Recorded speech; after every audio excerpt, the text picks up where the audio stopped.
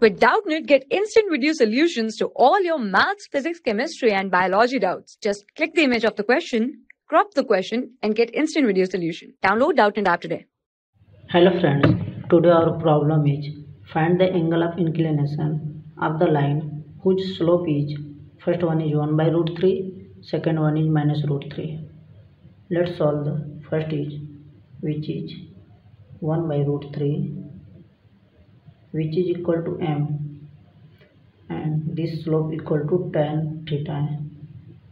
Then we know the tan 30 degree, which is equal to 1 by root 3.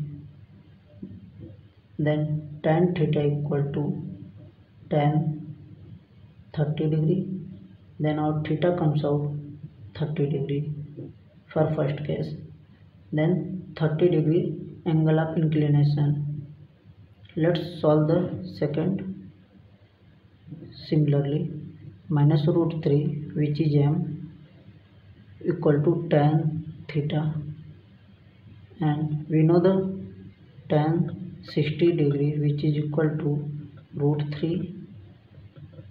Then we can write here minus tan 60 degree equal to tan theta. We know the formula also, tan 180 minus theta equal to minus tan theta. Just apply this formula here. Minus tan theta is this, then this is written as tan 180 minus theta, which is 60 degree, equal to tan theta. Then this comes out tan 120 degree equal to tan theta. Then our theta comes out 120 degree. This is angle of inclination for second case. Thank you.